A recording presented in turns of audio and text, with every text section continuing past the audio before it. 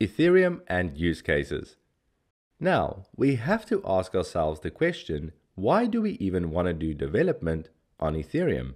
The answer to this question lies with Ethereum's many different use cases.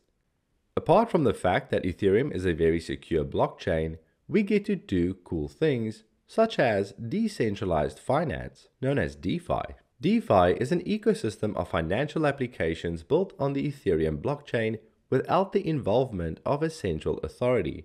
Products in the DeFi ecosystem includes platforms such as lending and borrowing, trading, stablecoins, yield farming, you name it. It has it all. And this is a very big topic when it comes to the Ethereum blockchain. Non-fungible tokens are another use case in the Ethereum ecosystem.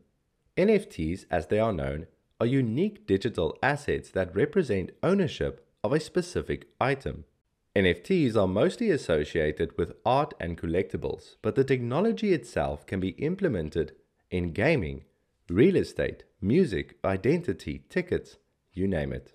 The NFT technology can be basically implemented in any industry that requires the proof of ownership of an item. The Ethereum network also allows for us to create decentralized applications, called Dapps. These are essentially normal applications, but they are built on blockchain technology and run in a decentralized fashion, meaning that the application is not controlled by a central authority.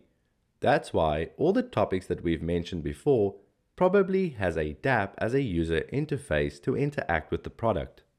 We haven't even scratched the surface on the amount of use cases with Ethereum, but just know that all this is possible because of smart contracts and Ethereum's EVM. I hope this answers our question on why we want to become blockchain developers, and that's simply because the opportunities out there are endless.